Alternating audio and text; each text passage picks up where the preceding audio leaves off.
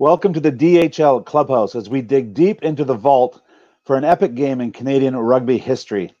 We take you back to the Women's Rugby World Cup in 2014 and its semi-final action with Canada versus the home team France at Stade Jean-Bouin in Paris.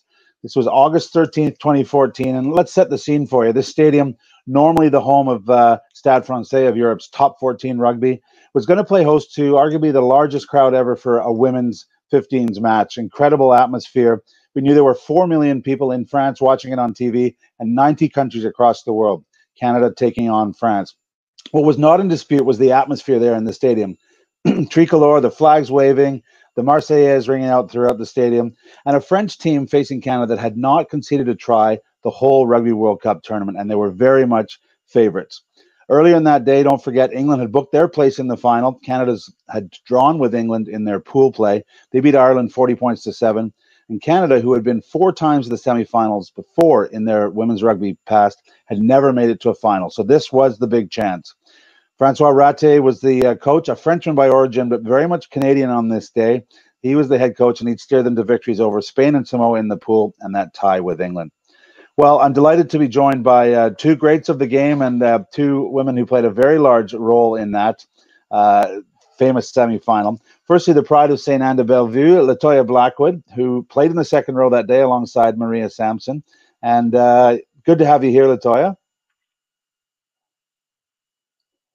And joining her, Elissa Alarie. Not only did she provide one of the moments of the game where Canada took their lead, but she also was her skills were put on display. She was pulled up from fullback and had to play scrum half after the injury to Stephanie Bernier. But more on that. Great to have you here, Elissa. Thanks for having us. So, ladies, just looking at a few minutes of this tape, the anthems, you see the atmosphere. What was it like for you as a team, Latoya, preparing that week in France to play the heavily favored French team? What was the atmosphere like? It was amazing. There was a lot of fans, as you talked about. It was a very well-watched and well-attended World Cup. I think, but for us, our focus was to focus on ourselves, to focus as a team, to play for each other and to play as one. And was that very much the message from Francois Raté? Elissa, he talked about that, how the pressure was on them as the home team. And what did it mean to focus on yourselves ahead of that big game? Yeah, Francois would often say, jouer, jouer.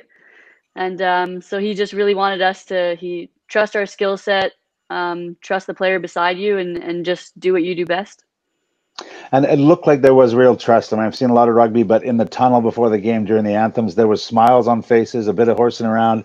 There was a quiet confidence there, even though the task was massive at hand. Toya, this is a team that knew each other really well and had put in a lot of hard yards together to get to the Rugby World Cup.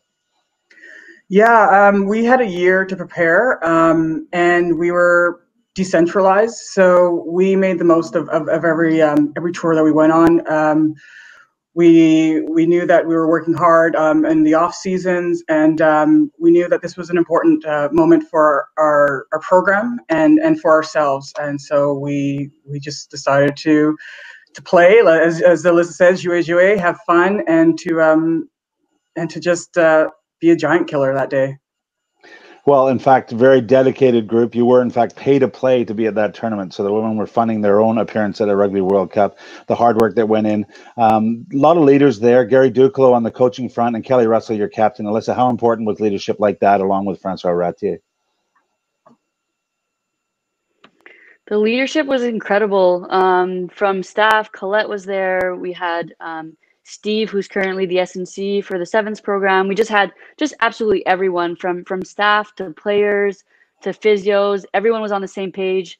Everyone was out there with the same goal. But it was just such a connected group, and some brought humor, some brought energy, some brought calmness. It was just the perfect storm, really. And Toya, I know Gary Duclos, a man who had his own playing experience of playing in a World Cup quarterfinal, but he was more than a scrum coach. He was a leader for the off-field activities as well. Yeah, as Elissa said, he brought that. He was the person that brought that calming experience. His motto was "Be like water," and so Yeah, he's an amazing man. He's an amazing coach. I think he's hands down one of the best tight five coaches we have in Canada. He and John Lavery, I think, are the best. And I love and respect Gary Duclaw. He's a father to me. So having him there and having Kelly Russell, our captain, by your side, you want to play as hard as she's playing. So it was an awesome experience. And you and Maria were dubbed the Towers of Power after that performance against England. Your tight five were outstanding, and throughout this game, totally disrupted the French scrum. MP was just owned her opposite number, I thought. How important was that for you, Elissa, to have that kind of platform? I mean, we saw it famously on the big try, Magali Harvey's Try of the Year candidate. That was obviously one off scrum ball. How important was it that the forwards did the job? It was unreal to steal that scrum, and I'm sure Latoya can tell you what was going on in there, because all I know is I was playing scrum half and the ball popped out on our side. So and then for the trust and the trust in the process, and the coaches trusted us, so we were able to move that ball right in front of our goal line, and then Magali, like everyone saw, was able to finish it brilliantly. And you were a team that was taught to play, express yourselves. Very much the French flair was in Canadian jerseys that day, and the French were playing a tight driving game, and that comes from your coaching. To say that scrum, Latoya, what was your view on that? You guys had stolen the ball, and then all of a sudden, Elissa pops out right and sees an option, and then Magali does her business. Yeah. So as a forward, you're always taught, if you're defending your 5 meter on the 5 meter line, you try to lock out, and you don't move, you don't give an inch, and you don't take an inch, just so you can have a secure defensive line for the backs. But we knew that we were the better team. We knew that we were the better pack. We weren't getting the respect that we deserved before the game, and we wanted to make a point to that. And as you said, MP, hands down, she crushed her opposition that day. She's one of the best loose head props I've ever played with and played against. And so, yeah, we just wanted to prove the world that we were the better pack that day. And some people forget, Elissa, but moments before the Try of the Year candidate, you'd popped up. You've been forced to come from fullback, as we said, through Stephanie Bernier's injury. You were playing at scrum half. You didn't have a lot of time there, and then you spotted a gap, a pretty wide gap, it must be said, but you took it well for what is an individual incredible try. Yeah, I think Latoya's seen that move a few times. Yeah. Does it always work that well? The gap was just there, and I don't even know if I had to. Well, it worked well that time. The gap was so huge, I don't even think I had to dummy. But I think we had gotten a counter attack. Just the ball was moving well. Everyone trusted each other, and so it was quite the feeling to break through the line, and then to have the team. Yeah, it was unreal. And then to build on that, and that kind of like shook off my change of position, and then I was just looking forward from that moment on. So those two tries sparked the nation, literally jumping around in clubhouses and pubs right across the country. But the last 20 minutes were a bit of a nightmare. They scored a couple of tries and were very much banging at the door. What's your take on that, Toya, as you guys were trying to gain that elusive final position, but France steaming right back? I think just, it's typical in rugby that you do have your blips sometimes mentally and physically. The last 20 minutes are the hardest, but we brought in our impact subs, and they held us through. They kept us alive. We had such great depth, and so although we did falter a bit, we showed our resilience, and it paid off, and it was hands down the best experience. Well, did it ever? It'll be great viewing coming up. But at the end of that game, obviously, a few texts come in, I'm sure, to your phones. But were you guys aware, Elissa, of what was going on back home? The TSN, as I said, were running it. There were viewing parties. There were young girls, dare I say it, seeing rugby for the first time and just loving that you're playing in front of 20,000 people and you're now in a World Cup final. Did the team realize what they were achieving? I think like later on, for sure, when we got back to Marcoussis and in our space and Facebook and connecting with family and friends, it was overwhelming. I don't think I fell asleep before 3 or 4 a.m. and we still have another, we have to focus and move forward, obviously celebrate the win. But I remember just a little personal note on my end. My dad previously had looked into coming to Paris and he couldn't make it, but he said if Canada makes it to finals, I'll book my flight, knowing very well that never happened before. So he felt pretty safe. And then on the drive back, I just grabbed a phone and called him, and he said, "Yep, I booked my flight. I'll be there tomorrow." And so he came for like 3 or 4 days, and just it was incredible to have family there in the stands. Well, it was history in the making. And Toya, Colette McCauley was also part of that coaching staff, a former player. There've been a whole generation, or several generations of women that have put Canadian rugby on the map. Did you sense that you were doing it for them as well, that you finally got that spot in the final against England the following week? Absolutely. Having Colette McCauley there was amazing. She was a great mentor and coach, not only for the backs, but for the forwards as well. And having her there and having her kind of share the history of the women's program, it just kind of it's inspiring for us, and it made us kind of want to win for them and win for those who wore our jerseys prior, and for those who will be wearing our jerseys in the future. Well, that is the Canadian way. Thank you, ladies. It's truly a rare insight into one of the great days of Canadian rugby. Stay with us. We'll have some live conversation on Facebook and YouTube during the match, and a few more comments from the ladies at the end. But we hope you enjoy this trip to the DHL Clubhouse. Enjoy watching Toya and Elissa and all the Canadian women in this epic battle with France. Thanks again to DHL for helping us deliver you these games and future games we're going to bring up in the vault. And thank you, of course, to all our frontline workers. Stay safe, everyone, and we'll talk to you after the match.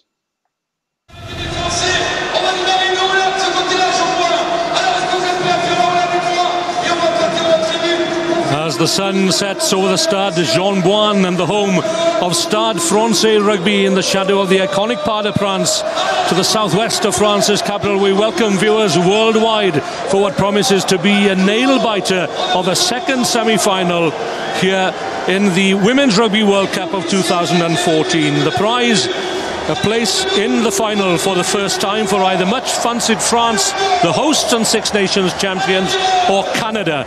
The winners will meet England, who produced their best performance of the tournament to defeat a spirited Ireland 15 by 40 points to 7 in the first semi-final. This is Wyn Griffith, and I'm joined by Simon Mannix in the commentary box. Glad you were able to join us to see whether France or Canada can progress to the Cup semi-finals for the very first time. A huge crowd, one of the biggest crowds ever probably for a women's international match, and the crowds have been fantastic in Marcoussis and today as well at the Stade Jean-Bouin, as we take one step closer to the Cup final, which will be played here on Sunday. France, well, looking for a place in the World Cup final for the very first time, have had to reorganise following an injury to impressive wing three-quarter Camille Grassineau. Fullback Caroline Ladanous steps forward to fill the left wing berth, with a resourceful Christelle Ledouf coming in at the back. But the power of this French side lies with a pack. Number 8, Safi Ndiaye, shortlisted for Woman Player of the Year. Denada and Koita at lock, backing up Izano, Portares, and the irrepressible hooker and captain Gaël Mignot up front. Huge support here for both nations, and it's good to see the Canadians here in a goodly number. Expatriates, some of them of course family and friends as well. It's a huge day for Canadian rugby, that's for sure. They're through to a semi-final for the fourth time. As we look at the team, the task for them, led by Kelly Russell-Ledate, gets even greater when you consider that no team to date has managed to cross the French try line. Speedster Brittany Waters comes in on the left wing in place of Jessica Dovani, the only change from the team that drew with England in their final pool match. On the right is Magali Harvey, who joins Russell on the Player of the Year shortlist. We've already referred to the power of the French at scrum time. It's well worth noting that the Canada front five, with Blackwood and Sampson at lock, dubbed the Towers of Power, had the better of finalist England over the weekend. So the stage is set. Simon Mannix, we've already seen a very powerful French-English side. What do you make of this one, having seen Canada the other night draw with England, and England kick the ball out at the final whistle, probably feeling a little lucky that they were able to secure a draw? Well, they certainly would have come away feeling a touch lucky with that draw, but they really kicked on with their performance here earlier on this afternoon. Gave a very impressive display in beating the Irish side. But tonight, well, it's going to be interesting, isn't it? The French absolutely dominant in their last outing up front. An extremely powerful display up front. Canada also have the firepower to match them. The home crowd, that's going to be an incredible advantage for this French side. But as you said, Win, this is probably the biggest crowd ever, certainly, that these women would have played in front of before. Nerves can get the better of players on these occasions here. But no doubt the wave and the enthusiasm that is behind this French side could carry them over the line tonight. And you can be sure of one thing, Canada are not going to give an inch. That's for sure. They come into this match as underdogs. France, naturally the favourites. France's 6th World Cup semi-final. They have never reached a final. Canada's 4th semi-final. They also have never reached a final. This is the 7th time they have met in France. France have won 4, Canada 2 so far. Let's see how this second semi-final unfolds. A study in concentration. That's Caroline Ledanius in mid-shot there. She is the outside half for France and playmaker. As we move down the line, get ready for the row when the French come onto the field, led by hooker Gaël Mignot. Here they come, and there is the row. This fantastic stadium, new stadium at Stade Jean-Bouin. A 20,000-seater in the shadow of the Parc des Princes, the former home of French rugby.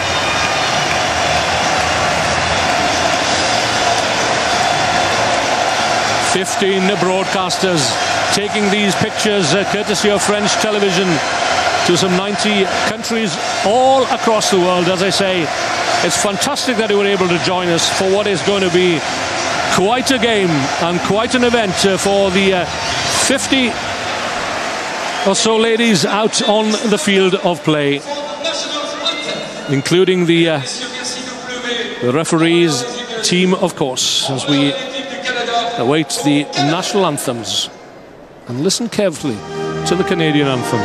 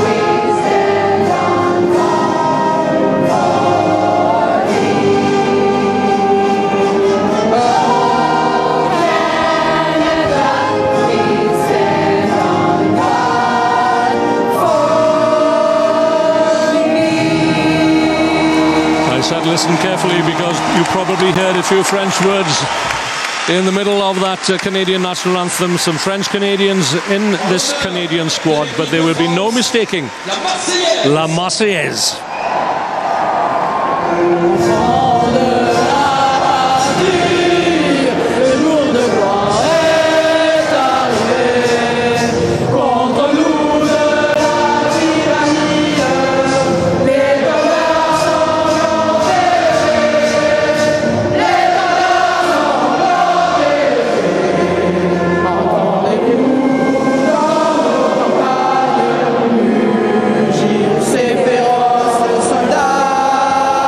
Qui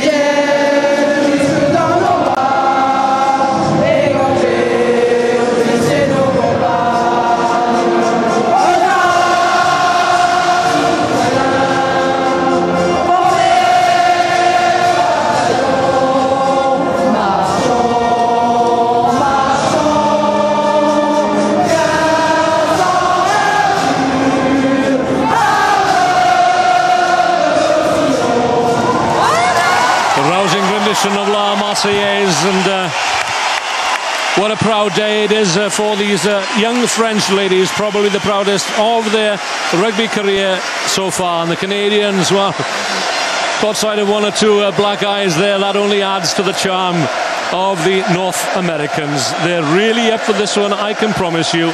And with a French coach as well in Francois Ratier, who celebrated his 42nd birthday yesterday. Muted celebrations there may have been, but if Canada take this one, then there'll be huge celebrations tonight. Taking charge of this one is the civil servant from Ashbourne in County Meath, Ireland. She is Helen O'Reilly, and she's supported by Nikki Inwood from New Zealand and Claire Daniels from England. So hang on to something solid, because this is going to be quite a ride. France against Canada for a place in the Women's Rugby World Cup final of 2014. England await. Gael Mignot in the background, really pumped up.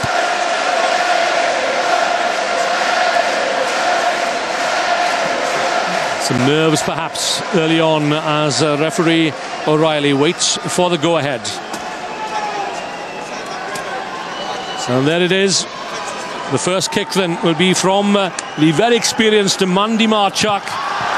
Like any number of Canadians behind the scrum, plenty of experience in the short code on the sevens circuit, as indeed do 4 or 5 of the young ladies behind the scrum for France. And that's a first touch, a confident first touch for Sandrine Agricole. This will be her last season, she says. So will she bid farewell, I wonder, with a world title? Let's go in, Reg.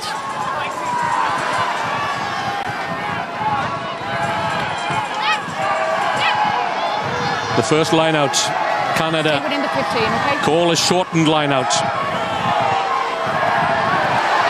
To the back it goes, claimed by Marie-Pierre Pinot-Reid.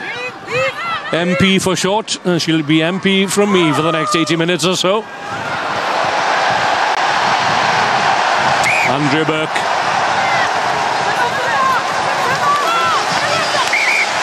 Nudges it forward, or so says referee O'Reilly. Not so sure that she did myself. Overthrowing the line out straight away there from Canada. Signs of nerves maybe out there, and then Burke maybe a little look up. She heard the footsteps coming there. The referee sighted a small knock on there. Opportunity once again for France to impose themselves in the set piece, which is what they'll want to do. So the first test for the Canadians, the power of the French scrum. Right at the back is Safi Ndai, but it's Canada who get the nudge on. Great work by Canada at the scrum. Still driving through. The front five very efficient against England last weekend. And overshadowed their English counterparts. Good work by Komba Diallo. Huge kick downfield from the fullback Christelle Ledouf. Taken up here by MP Pinot-Reid. Good quick ball for Elissa Alarie.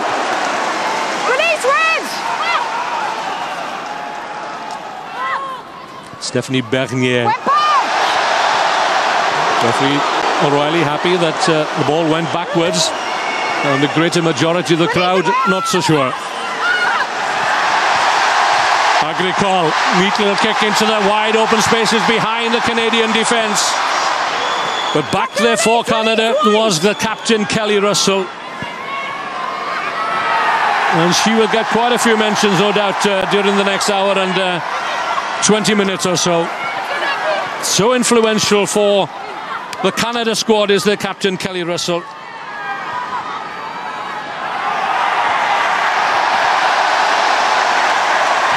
France looking to outmuscle the Canadians here. They've won the turnover. Mignot it was.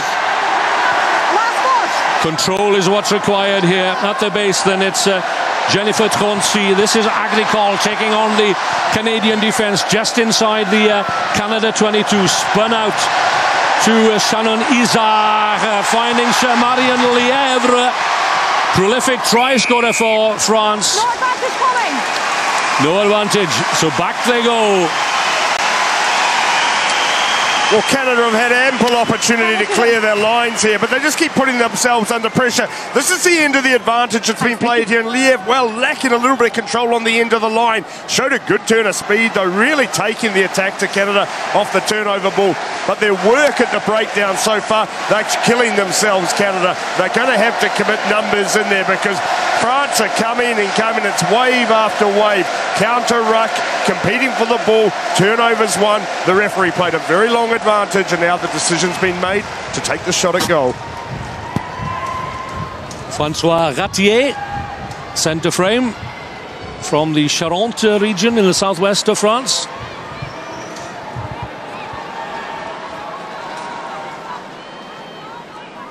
Hugely respected coach.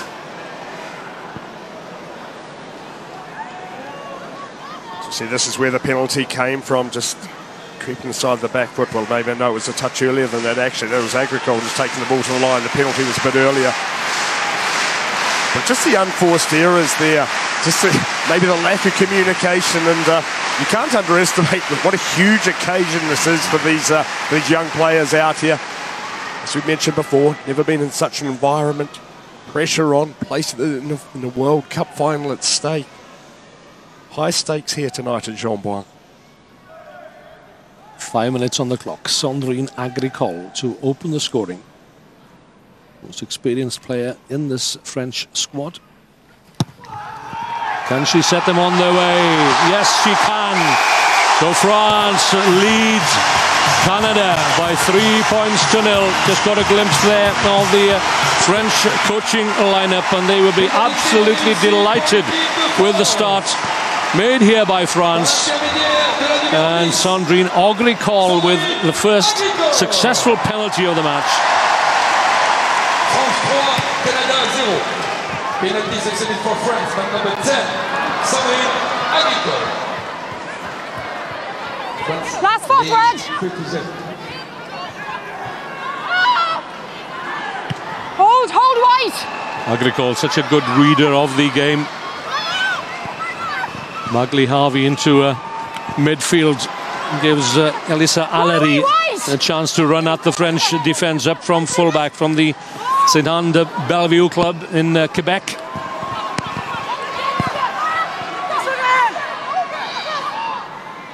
Dug out by Stephanie Bernier.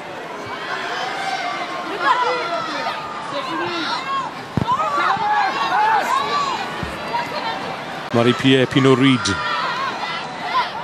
Leave it now, White, leave it! Another from Quebec.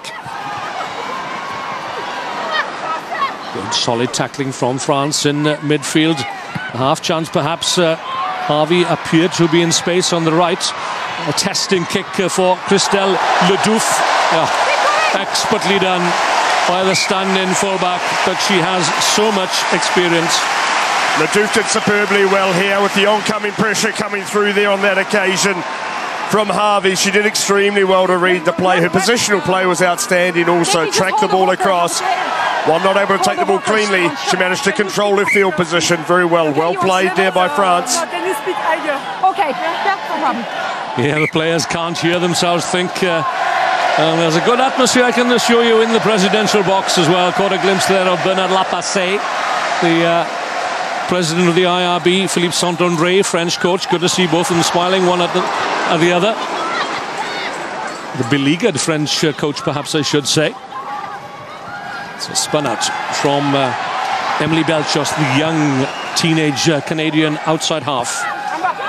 Bernier, not the French inflection. Midway between the 10-meter line and the 22 of France. Taken up by Jessie Murphy from the Aurora Barbarians.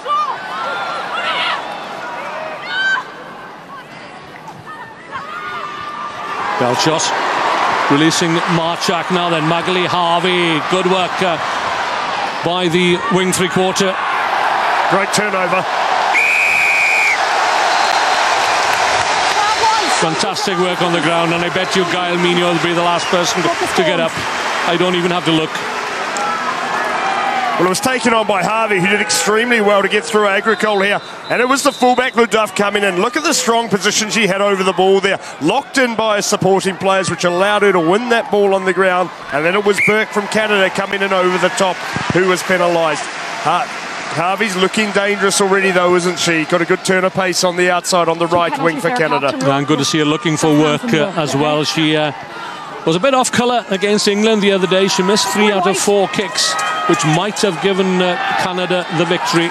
But such as this game, that you do have the rare off day taken at the back by Koumba Diallo. And this is where France are dangerous. Shielded there by the captain, Gael Mino. The release to Agricole into midfield. Shannon Izar with the headgear, the kick, the chip ahead. Well taken though by Alarie. She needs some help here and gets it from Brittany Waters. Canada there in numbers.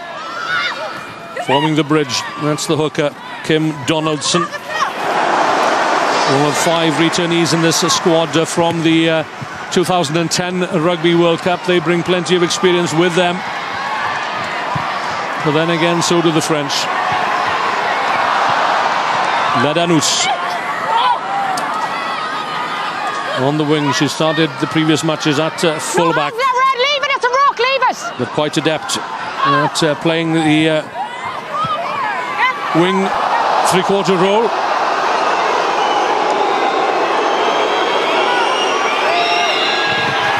Swansea looking to bring her forwards into action.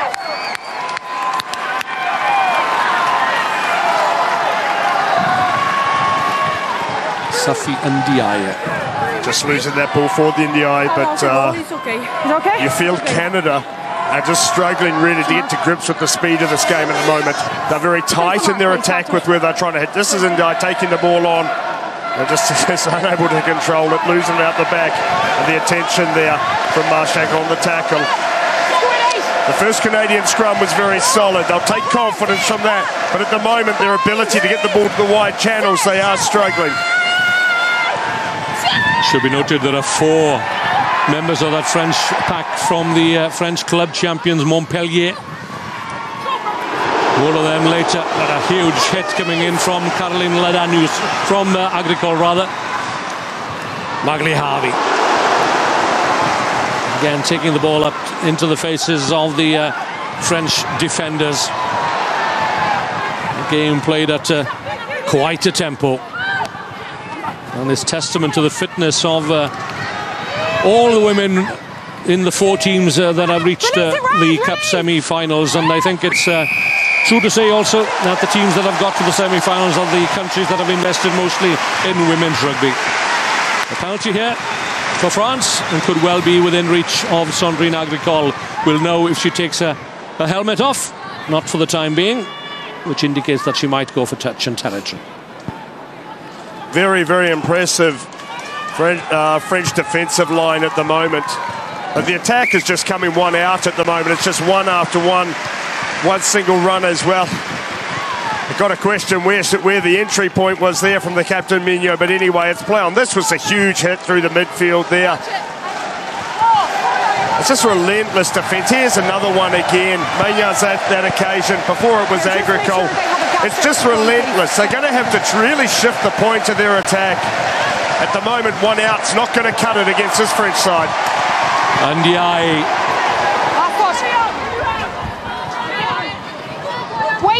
Brings it into contact. Standing off there is Asa Koita. Look for her to come more into the game as the game wears on. A set move in midfield, but well read by Canada's number 13, Mandy Marchak. But the advantage is still there with France.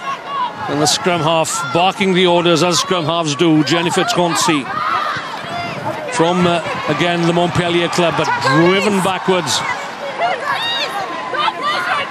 Some incredible tackles going in out there at the moment. The option, so the huge long-range drop kick attempt. Well, Christelle Ledouf has played fly half on a number of occasions. She's also played fullback on a number of occasions, specifically so back in 2006. Keep coming!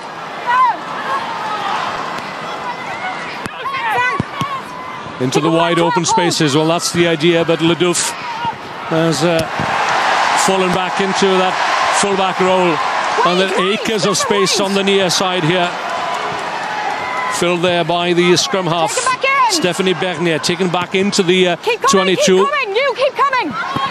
Troncy has this one. Oh, what a kind bounce that was for Canada.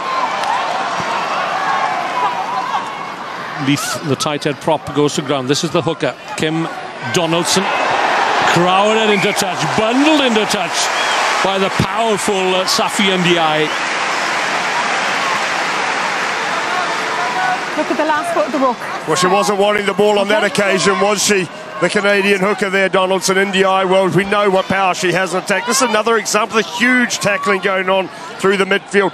It is frantic out there at the moment. We're seeing turnovers left and right. Both teams lacking just a touch of accuracy at the moment. But there is plenty of physical want out there from both teams. They really want to get into each other's faces. Some good slick passing here from the French, and away goes Ladanus. The quick offload as France look to keep momentum here. Agricole shoveling it in field to Ndiaye once more. Shortlisted player for Women Player of the Year. The many options for Agricole, just keeping the pressure on and pushing Canada back deep into the 22. Keep working on the last foot of the ruck, okay? Agricole reading the play well. There is a lot of space in the back three here for Canada at the moment, because they've been stretched far and wide with their defensive line. And the fullback Alarie, she's got an awful lot of ground to cover there. Agricole's going to pick that off all day. She had an exceptional game against Australia in the last pool match to determine who was likely to go through to the Cup semi-finals. Relentless pressure from France again, as indeed there was against Australia. 17-3. It's a marvellous record this that the French have.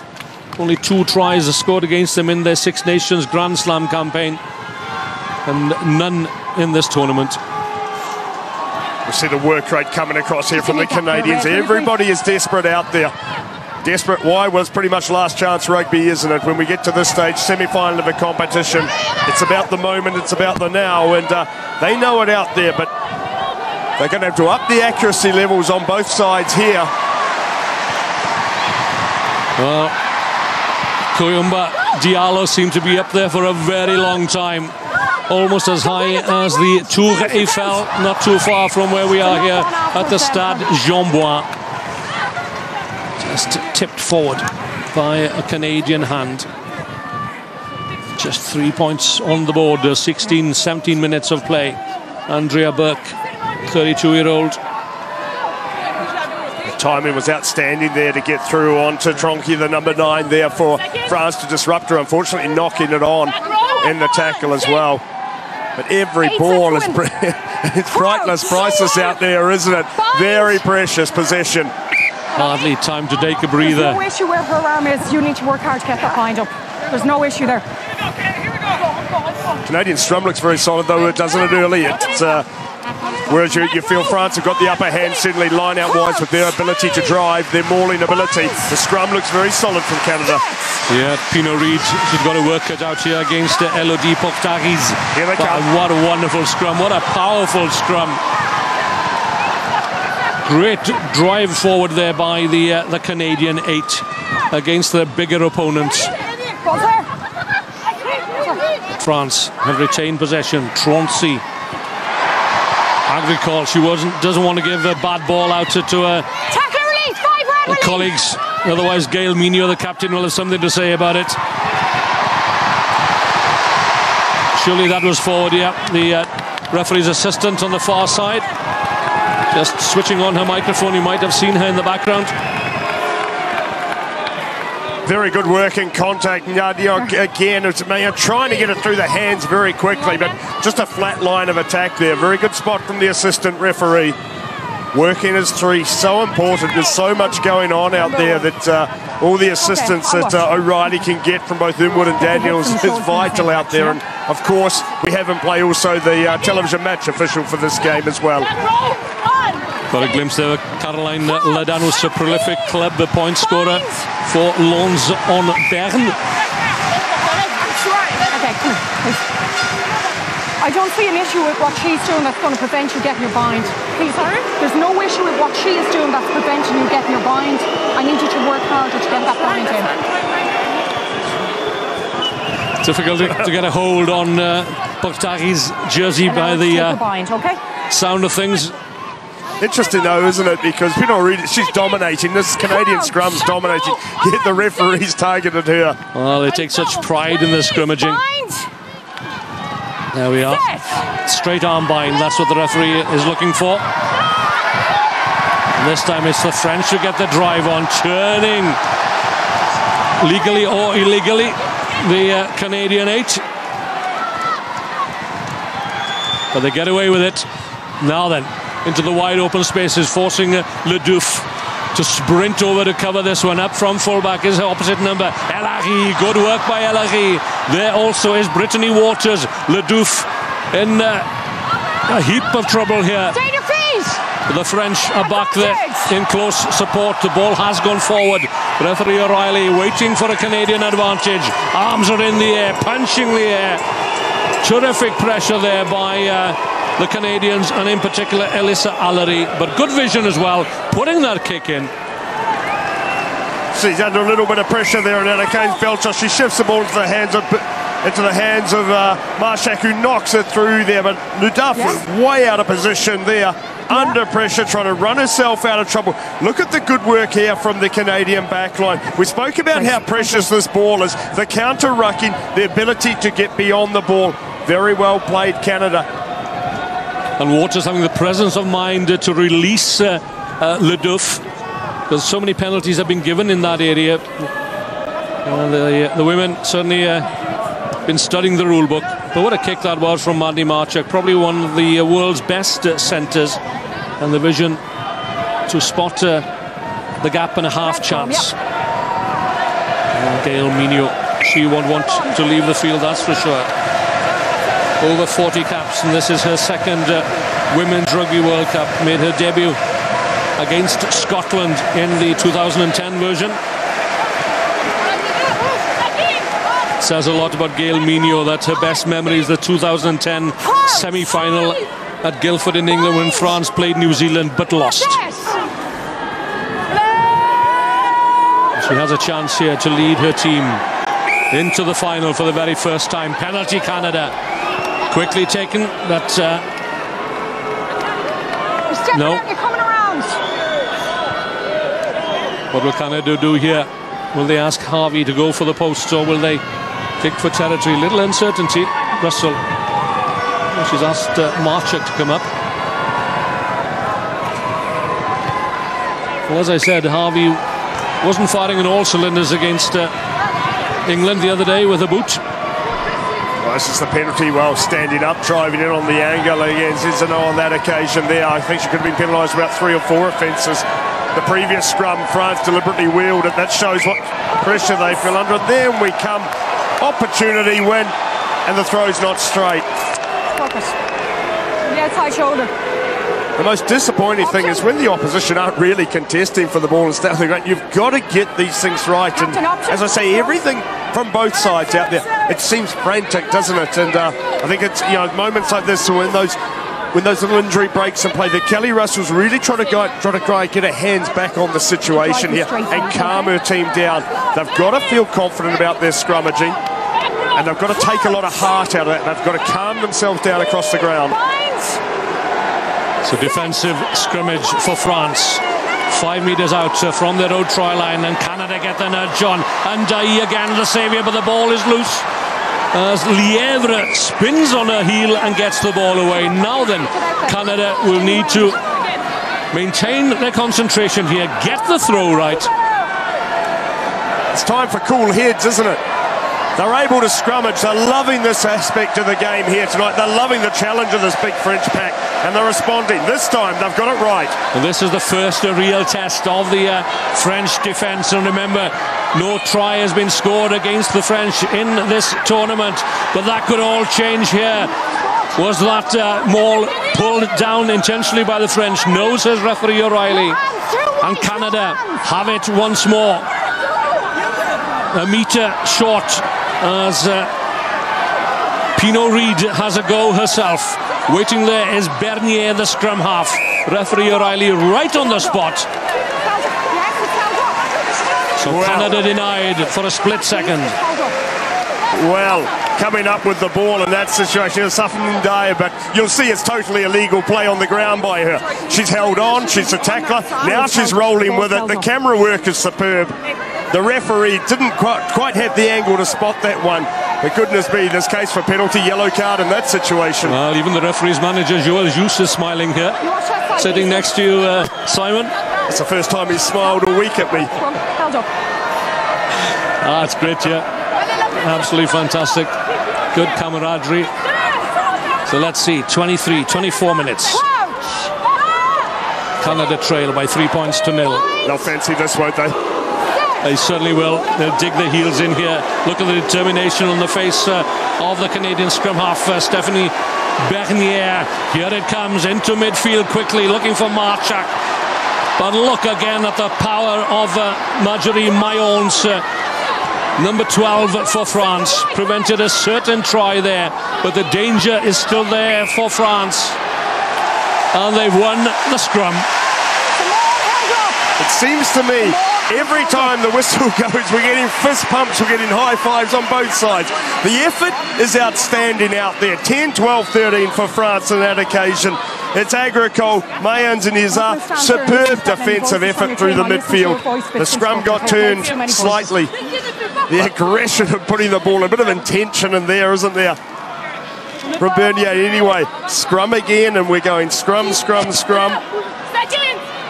Yeah, we don't mention the hit these days, but wait for the Canadian shove here as they get themselves into position. The binding a little problematic on this side still. So much depending on the outcome of this match for both teams. Cracking game, cracking atmosphere. Hips and shoulders, same direction. Same to you, please, okay? Drive straight. And probably the coolest person inside the Stade Jean Bois is the 39-year-old civil servant from County Meath in Ireland. That's Helen O'Reilly. Binds!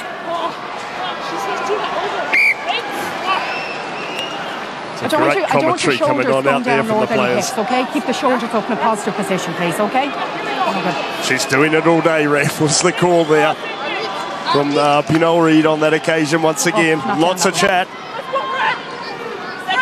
Pinot Reid on this side, 1 meters 80 tall, 93 kilograms.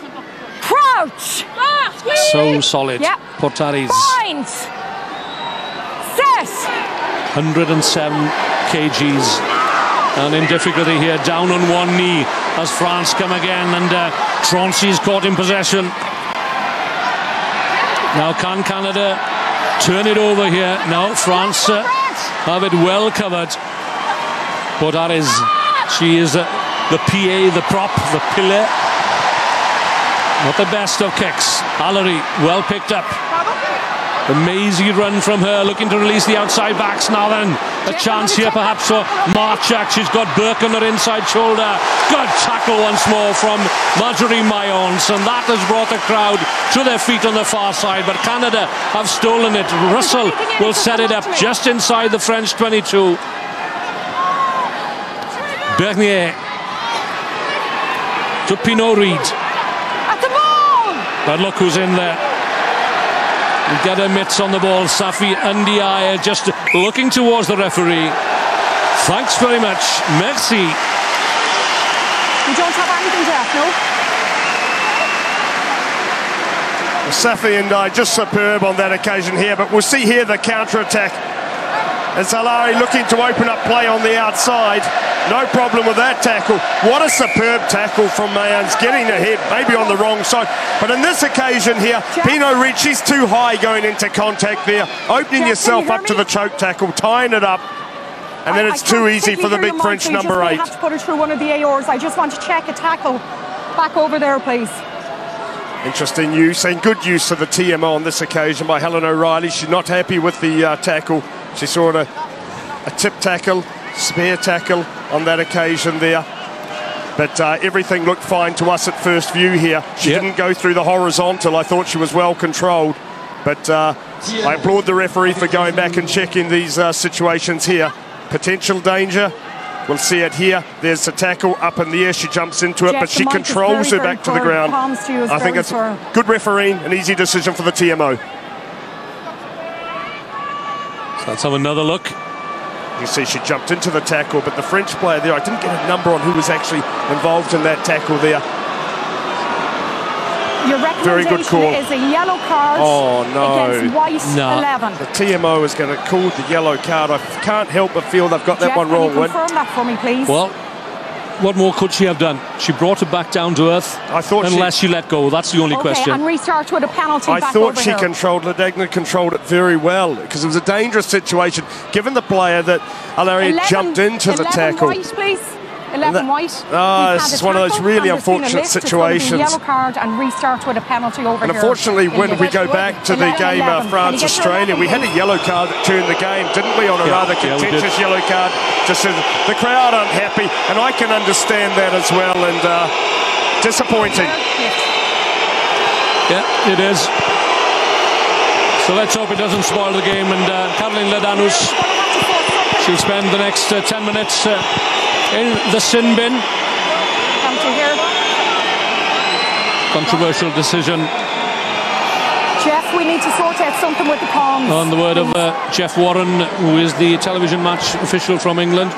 Great, thanks a million.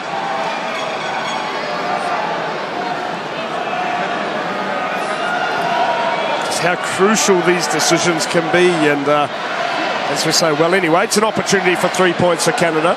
And that'd be good for these 3 points. 3-all would be a very fair reflection on where this game sits after 27. Just in my mind earlier when Agricole was having a shot at goal, when it's the first time ever that I've heard a stadium silent in France. And, you know, that's part of the French culture, and you hear the whistling going on now, and that's a dissatisfaction with the...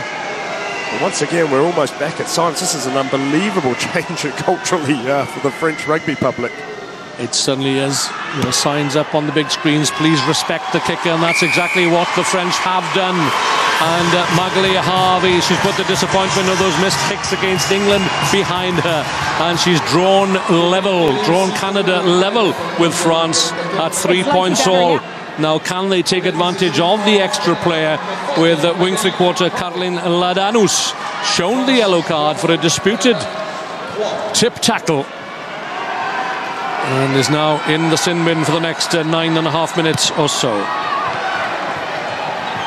Pulsating stuff here then from France, and Canada in the second semi-final, and away goes Andrea Burke on the angle into midfield.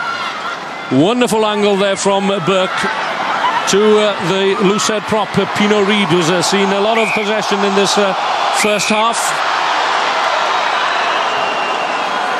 They'll have to come all the way back. As much as we're enjoying Pino Reed scrummaging and the work she's doing there, I don't think Canada wanted to see her in that position of first receiver there on that occasion, did they? They had about a 7-on-2 that was stacking up, and they were just slightly fought past, but a very good call. Slightly fought, that's enough. The assistant referee and referee, they got that call spot on. But a great counter-attack, great burst and determination from Andrea Burke. The two midfield pairings have been outstanding thus far, both defensively and in attack as well. Burke on that occasion, incisive break. And the interesting thing is that Mayans and Izar and Marchuk and Burke for Canada know each other's plays so well because they've met on the sevens circuit, and that's something we've referred to more than once during the last week or so. The influence of sevens on this tournament, the number of sevens players, and 60 in total, I think, representing their respective countries in this tournament. So the penalty from Agricole, Captain. Not the longest kick. Every time at this one with the bind, okay? But safely Thank you. into touch on the far side. 10 minutes to the break. It's a much closer affair, this one, than the first semi-final between England and Ireland. Won comfortably by England, 40 points to 7. Steamrolled Ireland. Winners over New Zealand, of course, at the pool stage. France trying to get that rolling maul, which has been so effective in this tournament, going. 4 Montpellier players, the French champions, in the van there for France, led by the second row, Assa Koita, from the Bobigny club on the outskirts of Paris. Good hands. Bundle into touch, there was Christelle Ledouf by Magali Harvey. France then maybe down to 14 players, but they're not downhearted. Far from it. Outstanding maul there by the French 8 there. They worked this extremely well. Love the awareness of Tronky here with Ledouf. They knew they had play. Mayon's coming round as well. Held up the defence. But you've got to admire the cover defence and the effort there. Coming in from the right winger on that occasion there was Harvey. Canada try and work it away. Saved a sit and try there, Canada. At the line out, Marchak scuffed that one. Drops into midfield now then. Marion Lièvre, she loves to run. If she gets a little space in which to manoeuvre. Christelle Ledouf, 5 metres outside the Canadian 22.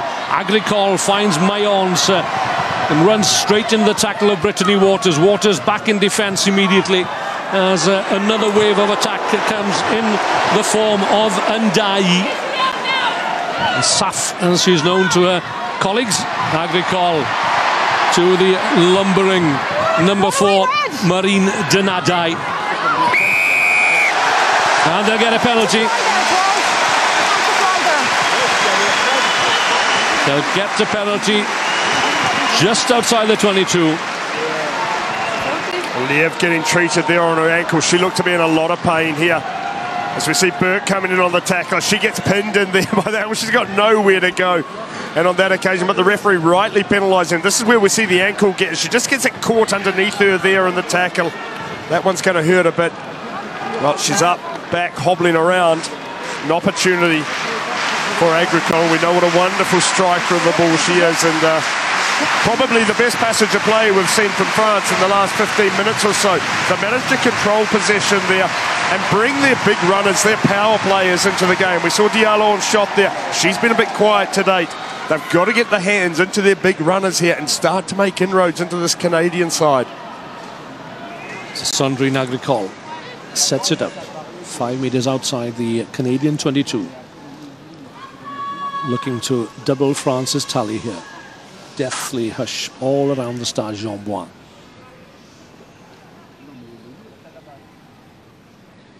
Concentrating. Looks up at the posts. Right-footed, head down. And Serge Betson will have enjoyed that one. Former flank forward for France. Textbook stuff from Sandrine Agricole. She's one of the most pure strikers of the rugby ball from the tee in this Women's Rugby World Cup. Beautiful kicker of the ball. Well, she's been studying to be a physiotherapist and sat her final exams last month. I think she's something of a psychologist as well, because she says that the position of outside half is the ultimate position for me, allows me to direct the game, and a position that has a lot of responsibility. She just shrugs off the psychological pressure. I tell you what, Win, it's a position that's easy to play when you're behind a pack that's dominating like this at the moment, isn't it? Sitting in the armchair, controlling things. Well, this certainly is the true test for Canada. Harvey, she'll have a go. Just tipped up there by Marjorie Mayence. Well, we asked the question before this match, which defence will be the strongest? And it could well come down to a matter of defences. Don't go in the side, 12 rods! Canada on their toes. Take it back in! Drancy back to Shannon Izar. And Alarie has spotted a huge gap over on the right. Oh, goodness me. My word. What an opportunity missed.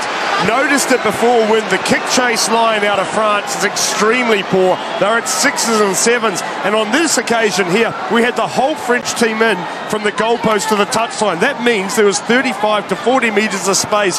All they had to do was get it there, and they would have had acres to run into. But as it is, the forward pass initially, great call by the referee. Time off. Well, Canada were the more resourceful team throughout the game against England. They wasted numerous opportunities through handling errors. And a team aspiring to become world champions can't afford such lapses of concentration as this.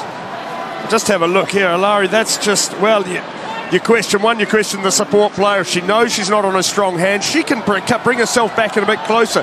They had time. The important thing was to get the ball to the space, and how they get it there was with accurate passing. On that occasion, the technique let her down there, Alarie, who's been very good to date, I must say. I think her positional play has been excellent and her willingness to counter as well. But what an opportunity missed there. And we know that this game is played at this level, in this atmosphere. It's about small margins, and a real opportunity missed there with 4 to go until half-time there for Canada. Canada were fourth to France in the third and fourth playoff back in 2002 and again in 2006. They were fourth to England in 1998. But this is a totally different Canadian side. Huge on confidence. Well, that goes also for the French. As they drive over the Canadian 10-metre line, Troncy out to Agricole, putting the ball, or attempting to put the ball behind Magli Harvey, racing Alarie. Oh, lovely show, and a dash downfield, the slice and dice from the fullback. The final pass not going to hand though.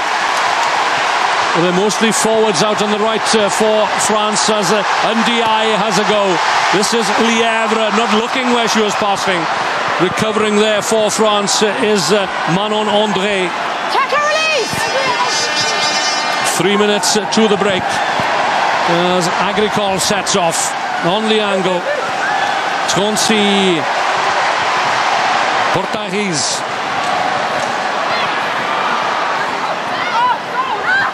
Troncy again, but she's well marshalled there by Stephanie Bernier. She seems to be injured in that little confrontation and challenge.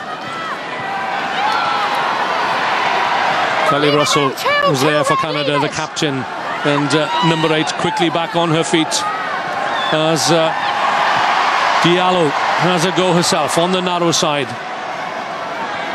France, remember, still down to 14 players. Ladanus in the sin bin, and Canada also effectively down to 14 players as the scrum half Bernier doesn't look too comfortable at the moment. Ledouf on to Shannon Izar from the Lille club. Only began playing rugby some 2 seasons ago in college, but finds herself in the thick of the action, looking for a place in the top tournament for women. That's the Women's Rugby World Cup on home turf. Agricole again, peppering the near touchline here.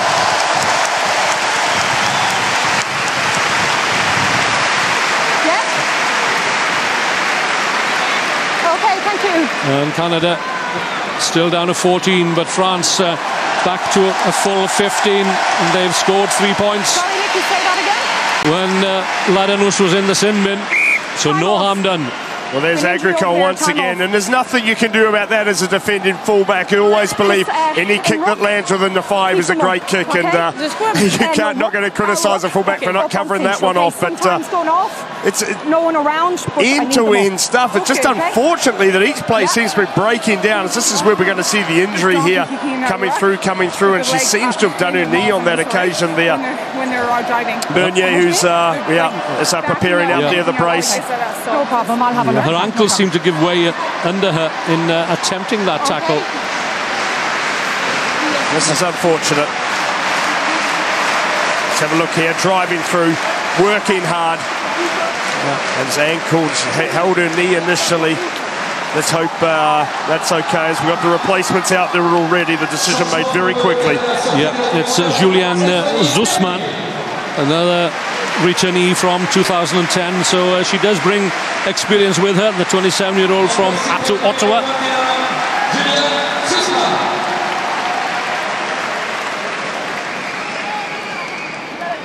Zusman started on against Spain on the wing. Girls, it's going to take a minute to get. It's going to take some time for the medical support to get their protocols right and get their systems in place. And the players, well, they can be comforted in the fact that they have I can hear you now, Jeff. Excellent medical support here in Marcoussis, where the opening rounds have been played over the last 10 days or so. That's the centre for French rugby. And here again at Jean-Bois.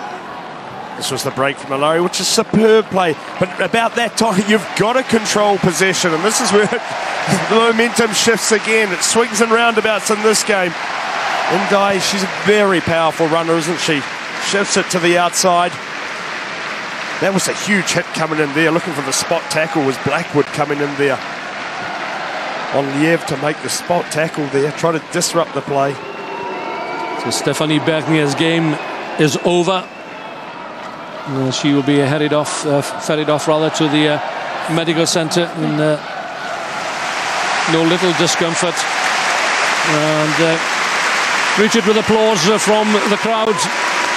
They love their rugby, don't they, here in France and in Paris, at the home of Stade Francais. What a marvellous home it is. Time back on there, Jeff. So we wish Stéphanie Bernier well as we approach the break here. France leading Canada by 6-3. And it's advantage Canada, nudged forward by a French hand. No advantage coming. First one on the knock-on by White, second one by Red. The way we've seen the momentum swing in this one, I think Canada will be quite happy to get into this half-time break at just 6-3 down.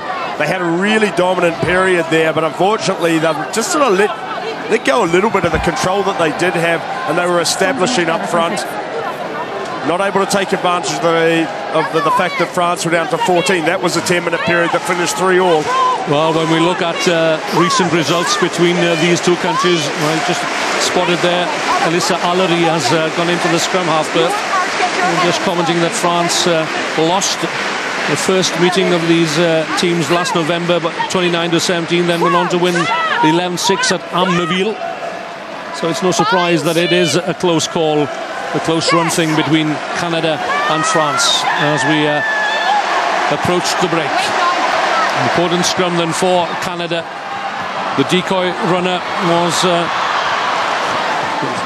Canadian centre Andrea Burke in midfield, taken up by Kelly Russell. Hold 12. Belchos boots the ball downfield as the clock turns to red. One more chance for France before the break. Two hold. Ledouf. They want to get this ball off the field when this is crazy stuff here by Canada. Lièvre spots the gap, but straight into the hands of the dangerous Magali Harvey, running away from a supporter. Whoa, that was a huge shoulder charge. Just check where that ball lands, Nicky. But Magali Harvey, she's made of sterner stuff. She may have been winded. Penalty kick, captain, option of a kick here. Down here. Yeah, that's the option. That's a solid challenge. I'm so sure that the French girl had very careful on the late hit, a chance to pull out. The French director might want to have another look at that, or might want us to have a chance to have another look at it. Well, it's interesting. The assistant referee has gone to where the ball stopped, which unfortunately, Joel Juge has walked away from me. I'd love to ask him the question. I'm pretty sure on where the ball lands. And the fact that it rolled has now put it into kicking range. So a contentious way to finish the first half. Here I am suggesting they've got to get the ball off the field here, not to give away a penalty at their end. The late charge brings them right down. The assistant referee ruling that that's where the penalty kick should be taken. As we'll see here, here's the kick. It's just a straight body check. She turns into it, and watch it run and run and run. I can't help but feel that's not quite right. Well, the challenge came from Ladanus, who's already seen one yellow card. Now, good spot. Had that been picked up, that yellow, could well have turned to red, but as it is, it's Magali Harvey, successful with her only kick so far in this 2 minutes into time added on to draw the teams level. And they will go in to the shed, as we say, at the break. At 6 points all, and the broad smile in the face of Magali Harvey says it all. It's been a pulsating first half here in the second semi-final at the Stade Jean-Bouin. It's 6 points all between France and Canada. Don't go away. France 6, Canada 6. France et Canada 6. Et il était, mesdames, messieurs, merci d'être venus en retour au vestiaire des deux équipes pour la victoire sur le score de parité.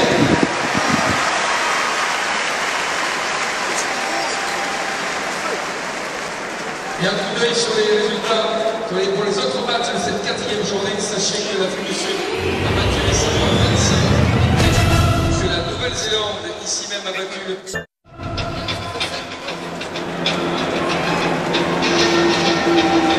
Welcome back to the atmospheric Stade Jean-Bouin for the second half of this second Cup semi-final between France and Canada, and they're tied up at 6 points all. And if we have anything like the game we had in the first half, then we're in for a rousing second 40-minute period. In determined fashion, Gaëlle Mignot, the French hooker, leads her team onto the field of play. It couldn't be closer,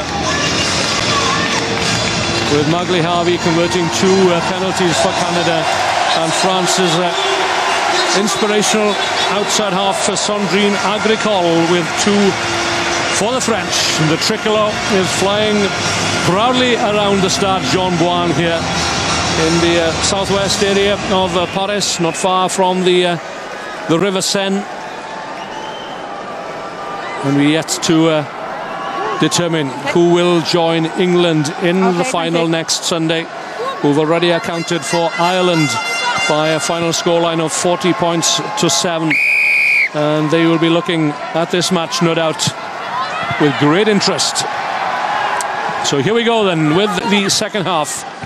The final 40 minutes of the semi-final. The first big hit of the second period on Brittany Waters, the Canadian left wing. Back to Belchos. The testing kick for Ladanus. Advantage!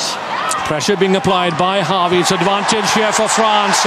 Caught by the shirttails is Ladanus by advantage! Mandy Marchak. The advantage quickly back with Canada. Harvey Run away, Wise! started a career on the wing, has played fullback, or started at fullback rather. Last line of defence, and she had no choice but to tackle. Great play.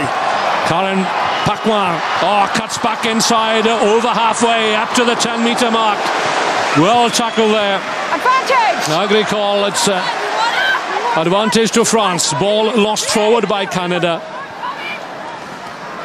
And the game at the top of the second half played with the same high tempo as which the first half finished. The replacement, this is Zusman. Come on to the wing. Last foot, Wise! As Canada rearrange, it's Alarie at scrum half in place of the injured Stephanie Bernier. Run away, Wise! Alarie. She's gone. She's through. Straight through the middle, and this is going to be a telling score for Canada. The stand-in scrum half is a standout fullback for Canada. She is Elissa Alarie. What a score! The big players have got to stand up on these occasions here. Nobody in the guard position around the ruck there. The defence was fragile, to say the least. Gaping holes around the breakdown. Alarie sighted it beautifully. There's nothing Agricole, the standout number 10, can do for France in that situation there. Just have a look at the numbers off their feet, committing themselves, and there it is there, the show of the ball. Options were outside Alarie. Agricole was having a look outside. She had to set herself tight to that ruck and wait for support before she shifted out. Close down that area first and let the defence realign themselves off you. She didn't do it on that occasion. Probably the first foot she's put wrong all night, because she's been tackling, she's been running, she's been kicking beautifully. And on that occasion there, a poor decision at the breakdown. You feel it's the big players here are the ones who are going to make the difference. I know it sounds all very simple, but we saw the turnover. Conversion just wide, but the turnover was made by who for Canada, which set the movement alight? It was Burke, and of course it was Marshak who were in there. And this is the end of it. Mallory does extremely well, identified the situation in front of her, 30 metres to run in. Beautifully taken try. What a start to the second half. And the best placed guy to see that was the photographer behind the hoardings on the far side. And I should imagine, I know full well that Gareth Rees has a very important meeting at Rugby Canada this very moment. He's got the screen on behind him. Well, he'll be shouting loud and proud for Canada. But hang on, hold the back page. France can come right back into it here. Well, Sampson on this occasion, she was isolated. It's not really a ball you want your second rower having to deal with it on an occasion. And the backs needed to stand up and take ownership of that long kickoff. But Sampson, the second rower, floundering round there. 5 metre scrum here. France with the immediate opportunity to hit back. And wherever you look around this ground, there are tricolour flags flying, urging, willing France on here. Still problems on the far side of that scrum. She'll take her bind first and then you go afterwards, okay? Okay? Pino Reid and Portaris. Crouch! Interesting conversation here. The referee suggesting the tight hip. Portaris is going to bind first. Oh, she's in difficulty there on the right-hand side of the French scrum, isn't she? In France, well, they've coughed up possession there as Canada look to bring it away through Marchak, looking for Harvey. Harvey's away over the 22, giving chases Mayons. Harvey inside Ledouf, launches away. Magali Harvey, can she go all the way in at the corner? Canada score! What a fantastic try! Backs to the wall, right on their own try line. They stole the scrum, and I tell you what, the Lucette prop Marie-Pierre Pinot-Reid can take much credit for that. But the pace then of Magali Harvey, the confidence of the Canadian, look at this. Superb scrummaging here from the Canadian 8. Great control here. Well, she picks it out of the scrum, and then it's Alarie. She does well, and then it's the handling under pressure here. The quick hands, the French alignment. Well, it was thrown to bits. It was in disarray, wasn't it? And then it was down, and it's all about one person, and that person is Magali Harvey. Inside out, the balance, the poise. I love the way she's been shouted to the line by her teammate in support there. I can't see who it was. What a finish. 80 metres running from Harvey. Well done to the Canadian 8. This game has been turned on its head. It certainly has, and what a great sight it is to see Stephanie Bernier being carried out back onto the field. Strapped up, she missed the try from Stephanie Bernier. This from Elissa Alarie. And she may have missed Magali Harvey's try. A strange kicking action from Magali Harvey, but it's very, very effective, isn't it? Well, 2 steps and a stab. Brilliant play there from Harvey. The Canadian 8 just superb in the scrummaging. Love the finish, the balance here, inside out. Ledouf squared up, taken on the inside. And then it's this foot race to the line. Great effort coming back there by Liev. She tried everything, but it was all in vain there. This could well be the try of the tournament for Magali Harvey, shortlisted for Women Player of the Year, and she's living up to that billing. Roll away, 7 wide. 18-6. The game has turned on its head here in the last 5 minutes. Canada with 2 tries. France have kept their side of the score sheet clean of tries in the opening 3 matches. But Canada have broken through twice through that young lady, Elissa Alarie, the stand-in scrum half, and now the right winger, Magali Harvey, and they come again, looking to secure possession through Zussman. And the ball spun out once again to Harvey. Look at the strength. Ah, lovely offload. Just couldn't quite grasp it, could Mandy Marchak. Cool heads, that's what's required now. Time off. Well, time off gives us all a chance to catch our breath again, doesn't it? Harvey has the opportunity.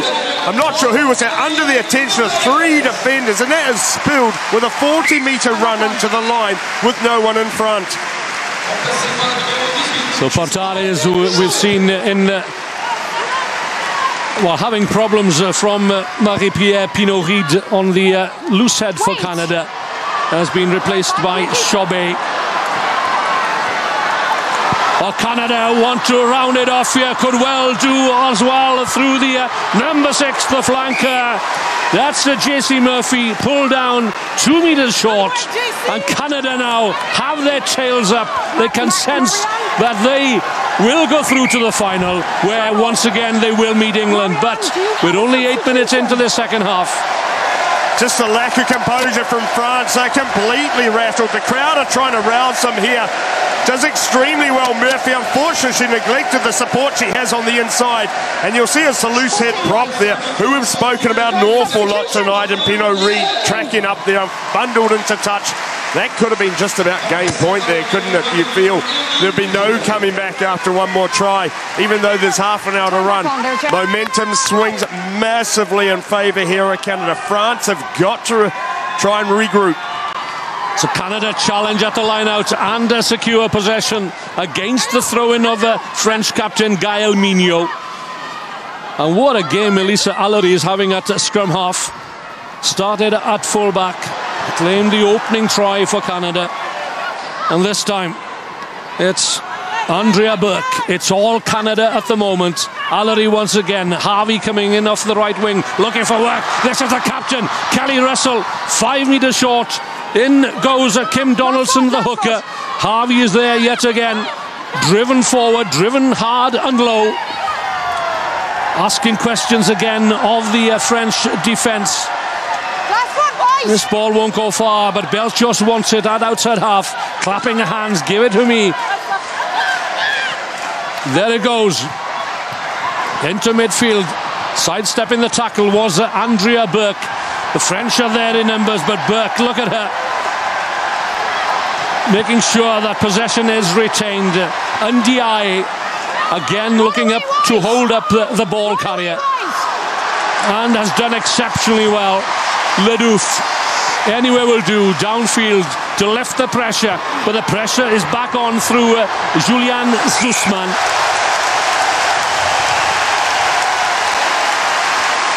Well, I have to tell you, women's rugby is the fastest growing team sport in the world, and on the evidence of what we've seen over the last couple of hours, one can easily see why and how.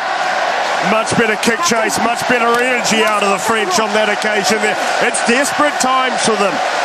But at the same time, 12 points is not insurmountable. The amount of mistakes we saw in the first half has got to give them belief that they're going to get opportunities. They know they've got the big ball carriers. They know they have the power runners capable of breaking Canada apart as well. They must remain calm. And once again, Canada would appear to have picked off the French line-out. Nothing going right for France at the moment, and Canada will get the scrum. Well, there's some exciting stuff going on in Canadian rugby, that's for sure, and we congratulate the Canada women's sevens team. They are the new world champions, the new university world champions, that is, claimed in Brazil last weekend, and further recognition, as if any, was required of yet another success for the Canadian development program. A lot of funding swung women's rugby, the way of women's rugby in Canada, and bearing in mind, of course, that rugby is now an Olympic sport. An Olympic effort here, Herculean effort from Canada. Russell it was from the base of the scrum. This is Marchak. Ball falling into the hands of Sandrine Agricole. This could well be her swan song. The book is closed, is what she says. But there could yet be a final chapter to be written. France trail 18-6 as Brittany Waters brings the ball forward. runs into Assa Koita, the French number 5. In France, the French forwards not having their own way at all, as Canada have taken the game to France right from the outset. Again, finding good space there was Andrea Burke. Very quickly up was Zussman, the replacement. Did she release? Yes, she did. France on the defensive yet again. Stay up wide. Blackwood takes it up. Touch forward. Advantage is there for France. She got the second one. seemed to be a knock on, didn't it? But you just feel Le Diouf is struggling a little bit positionally, don't you? There when she's there's a lot of space to be kicked into there. Love the chase through there from Zussman. She did extremely well. The enthusiasm. Well, we're going to see the very powerful front row has been changed already. Heads going in everywhere. Here's the chase coming through from Zussman. Did extremely well. Le Diouf does well to make the tackle. Well, it's been a great Time's not off. Come on. opening 52 minutes for those two front rowers who've come off. Leith and Donaldson, and on come Laura Russell and Olivia De Marchant. Laura Russell, rather, a sister of Kelly Russell. The Russell sisters play for the Toronto Nomads, and there's huge emotion, as one might expect, in the dugout. Wearing 17, that's Olivia De Marchant. Powerful looking tight head from the Woodstock Wildmen. Wouldn't you just love to play for the Woodstock Wildmen, Simon? That shut you up. I'm just looking at your hair. Because the note I've got here, Olivia De Marchant, she has fuzzy hair. No.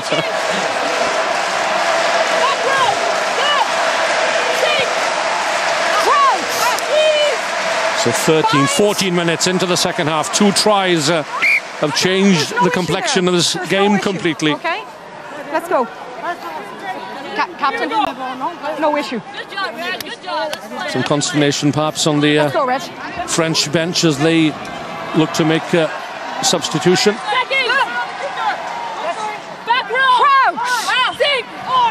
Bind. Set. Hold it twice.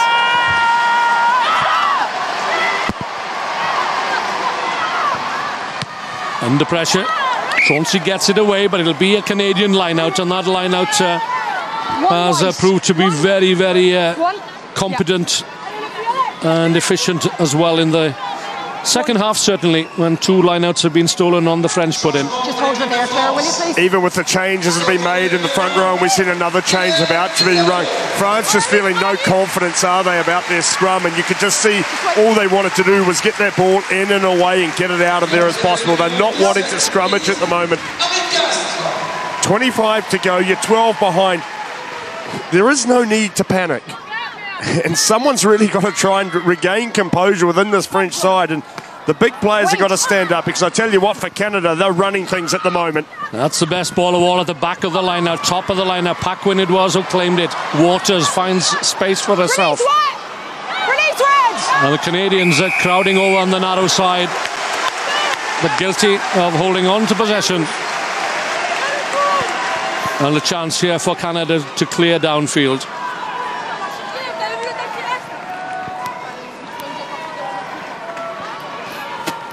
Waters on that occasion, caught in possession. It was the replacement who's come on. Lovely kick downfield there by Agricole. It was a replacement on there. Pulman, who you see, huge hit coming, and she gets in. She's first over the ball. The moment the shoulders hit, though, ruck called. We're not getting a clear ruck call from the referee, which is probably not helping the players. France have contested the playoffs 4 times in 5 Women's Rugby World Cup tournaments. Will they be denied once more of a place in the final?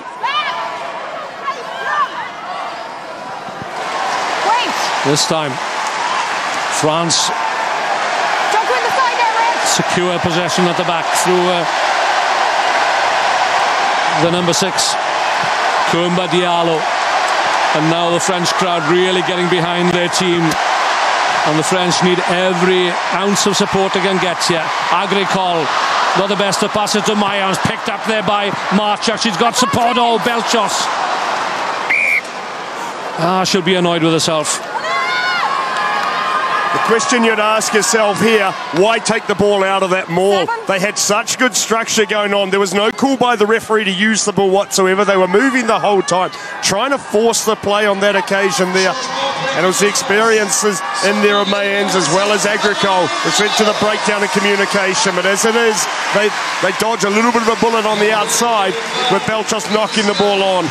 But again, France have got to go to a scrum. They don't want to be in this phase of the game. Letitia Grand comes on, wearing 20 for France. Bind. Set. Hold. Eyeball. Okay. Not for the first time, the front rows go to ground.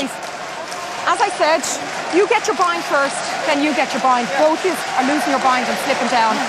You first, and then you, okay? Here we are.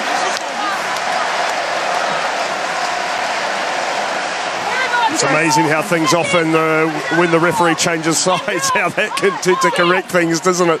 We'll see on this scrum here. Yeah, 2 new props on the far side, but the problem remains the same. Set! Hold it! Stay on 9, stay! French get it back somehow. Ledouf hoofs it downfield. Went back! An awkward ball for Julian Zussman. Waters back to Zussman. Tackler release, 20 release! Canada have it. Alarie, not sure quite who called for that one, but it's in the firm grip of JC Murphy. The blindside wing forward. Kick out wide. Well, that's not the best of kicks. Finding Shannon Iza. She's got pace. She's got company now as well in the form of Marjorie Mayans. But again, France cough for possession. A little panic, perhaps. Panic from the kick out by Canada, wasn't it? But then you've got to love the work rate coming out of it. Once again, it's the midfield. It was Burke on this occasion here. She just slips. He's love the ball play out the back door to Mayans. She thinks she's an opportunity, and who gets there? Well, it's her opposite number, Burke, who gets her under pressure and absolutely nails her, forcing the knock on. This Canadian midfield has really impressed me as a combination. They've worked extremely hard, run very well balanced, strong runners through the midfield, but I'm loving their work rate. The tackles they're getting through, superb play. Look for the number 8 here and Captain Russell to launch something off the base. Yeah, she's had a quiet game so far as Kelly Russell. There she is. Did she fumble? No, she didn't. Last foot! Alarie. Oh, she's a bundle of energy, isn't she? Elissa Alarie stepped in for the injured Bernier towards the end of the first half. Another sevens exponent in this Canadian setup. That's fine. Oh, France. Oh, good work. They've stolen it. Diallo, this is Agricole, but up very quickly was Magli Harvey out of position, and Marchak now has it. Can she keep the ball alive? Yes, she can. Superb steal. Brilliant steal, but it will be a Canadian line-out. That's Ladanus. Substitution red. Bundled into touch. 5 and 2. It's just going both ways at the moment, isn't it? And while we're still with 20 to go, well, just under 20 to go, and we've got a 12 points deficit. You still don't feel this game is safe at all for Canada. Yet they look very capable of breaking out and scoring points, as they look just as capable of making a mistake and giving away points. It's a tough one to call. Well, I just feel there's more drama to come in this match. Canada look to have a comfortable lead here, but somebody needs to steady the ship, I fear.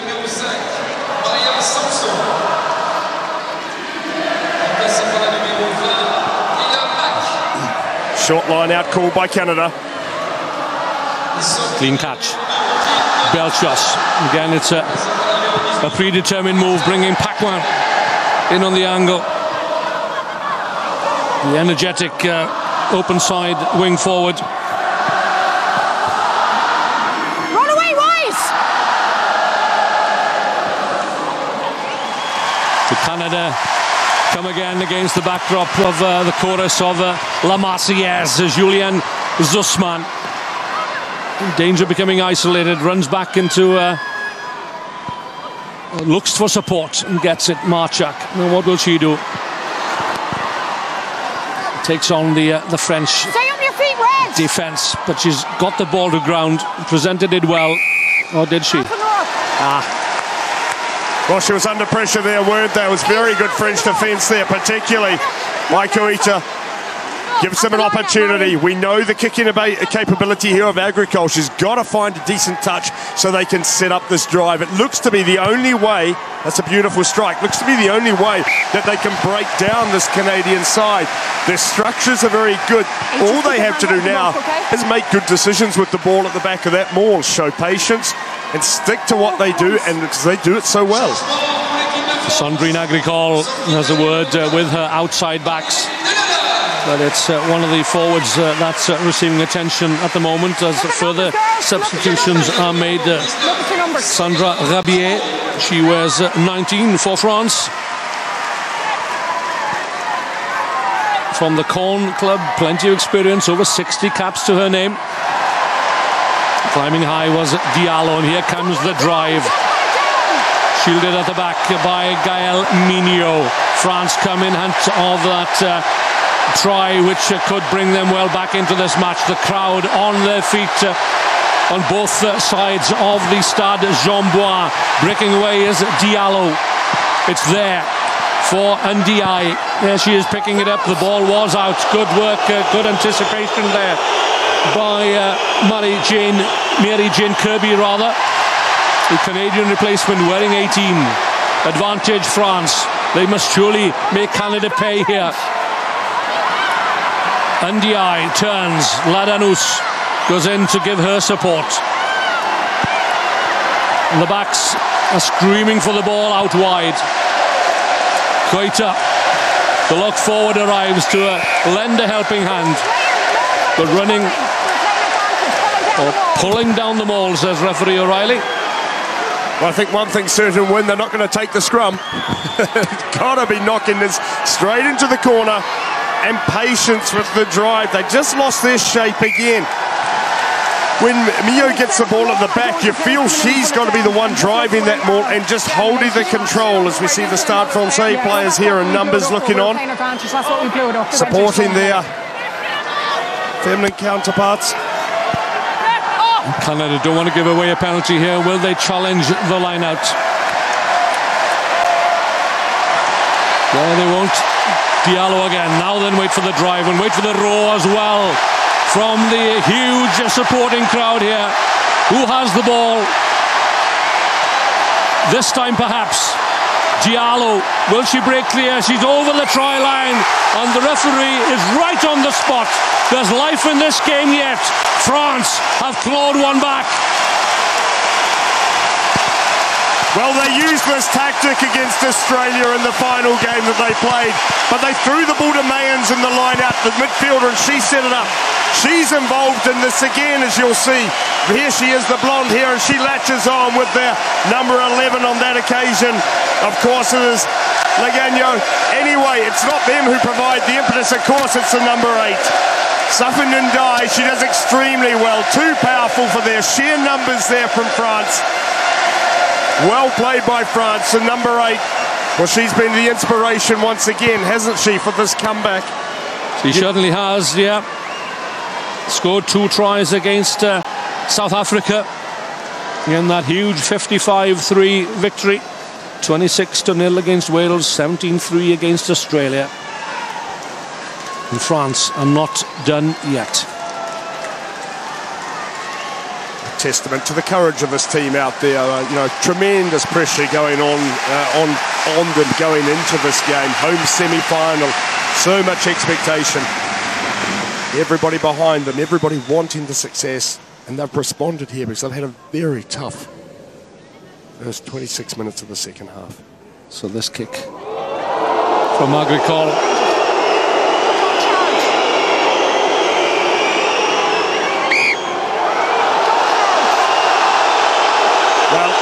The rule here for an early charge is that regardless of what happens with the kick, she'll be allowed a re-kick. She's really broken Agricole's rhythm here. She'd do well to reset, go back through her processes, go back to the routine that you're used to. Settles down. That's the angle. That's the distance for Sandrine Agricole to bring France back within a try.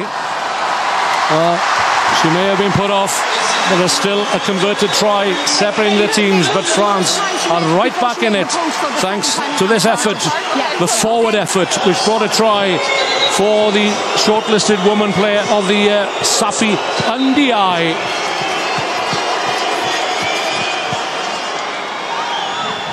Well, you see the early charge there, and I'm sure the French supporters are very unhappy about that. But anyway, we're back to a one-score game. 12 minutes to go. Who will it be? France or Canada? Through to the final where England await.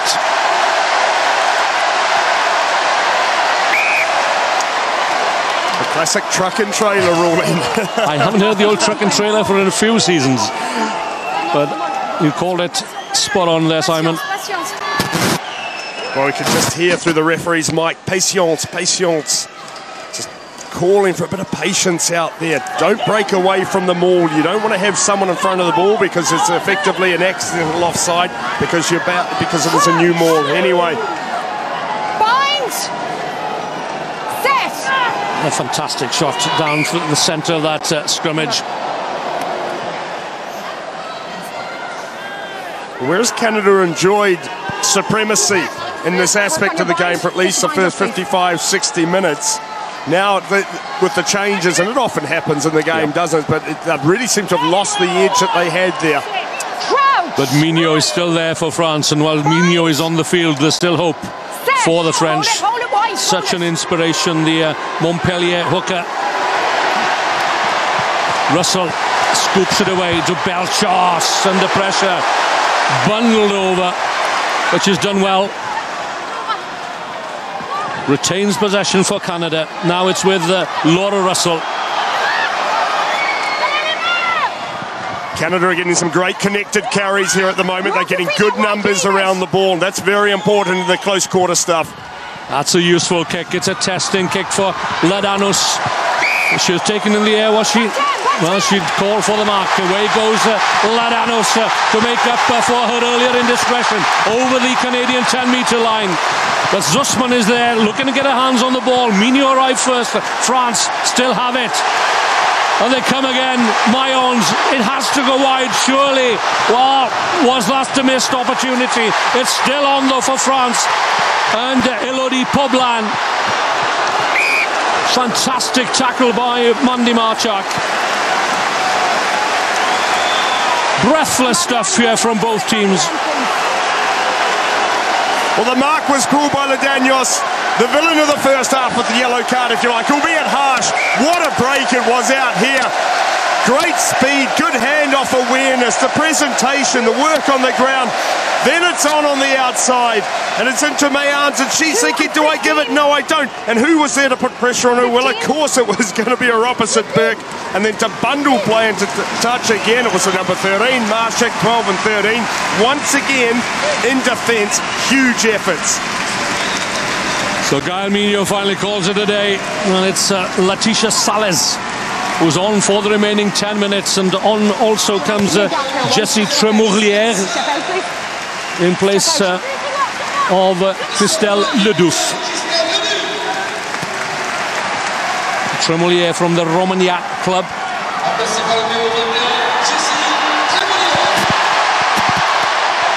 Canada recover.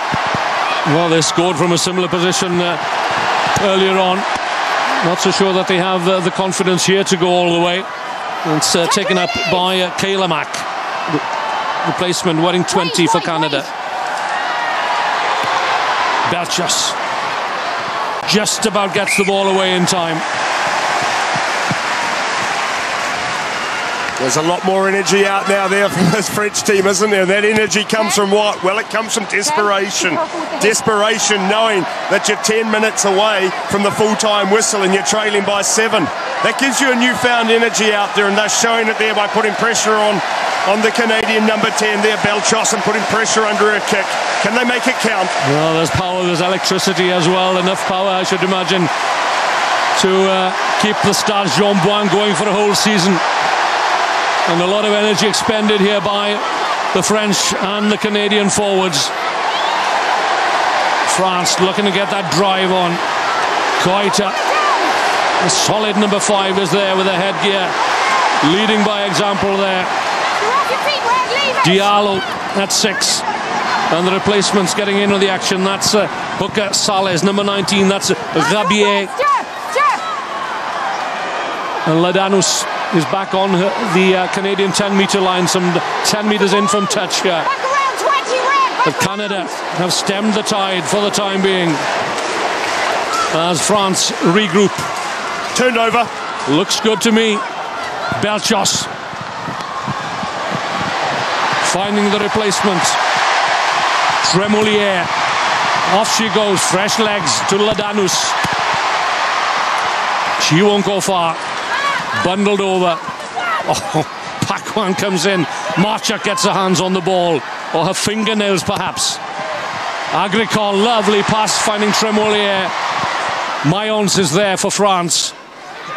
Just inches in from touch. She's done well to keep the ball alive. And Canada defending a little narrow at the moment, and France have players out wide. If they can win possession first, that is. The tackling round from the fringes by Canada is too high at the moment. They've got to start chopping and bringing this play to ground. But it looks like the replacements got in the middle of that one. Getting stuck in there. Yeah, sorry, Simon. Mary Jane Kirby wearing 18. She did remarkably well there. Because had that ball come out, France certainly had the numbers out wide on the right.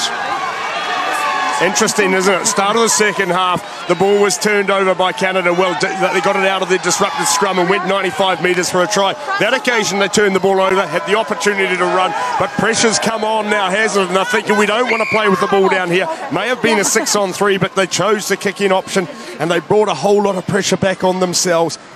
Got to have the confidence out there to play what's in front of you. If the option's there, keep on. If it's been working for you all game, stay with it. By kicking the ball away, they're just bringing wave and wave of attack. They've been invited back upon themselves from this French outfit now, who are absolutely desperate. Yeah, and this is where Kelly Russell now needs to show leadership and cool heads. That's what's required if Canada are to go through to the Cup final for the very first time. They lead France by a converted try. Still plenty of time. The clock stops at 73 minutes. And there is Kelly Russell, just taking a much-needed drink of water. As Canada go down into the scrum.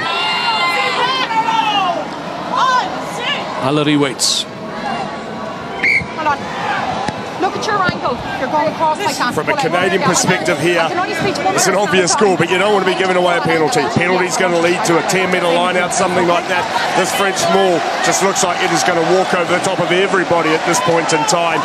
You've got to avoid penalties. Be accurate here. That's exactly what happened against Australia towards the end of the game. It was the superior strength of the French side which brought them home. And there is a penalty for pulling down the maul. It's a little too far, I should think, for Sandrine Agricole, who'll kick for territory here. And exactly as you called it. No prizes for guessing what's going to happen. It all starts with a kick for touch, and it's a good touch finder from Sandrine Agricole. Superb kick. Here's the scrum. You possibly feel we've got the loose head here just standing straight up and pushing on the outside, but they're going backwards. The ball trying to be picked out of the scrum by the captain Russell on that occasion, which of course is illegal. She can't pick it out from the second row's feet either, and pressure. And here we go. This is it, I think. Well, I called it a nail-biter in my introduction. And there it is. France again bringing in Ladanus. And Mayons wants to get into the action again. There she is, the blonde bombshell.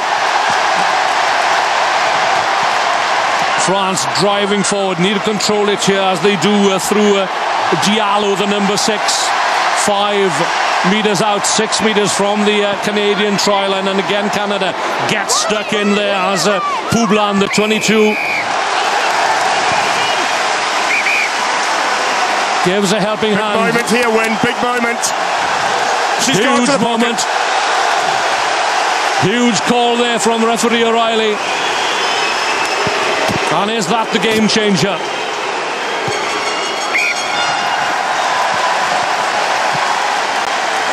Well, we saw referee O'Reilly going to her pocket in the first half and dispatching Ladanus, and this is Mary Jane Kirby, who's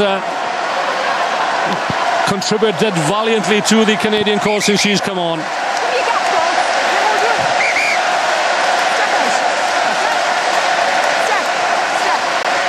Canada need to prevent this driving maul right from the outset as soon as Diallo comes to ground. And the crowd once again roaring their approval, roaring their support. Ladanus is in there, almost to the try line. The replacement hooker, she's there. Try. And over. Is it try time for France?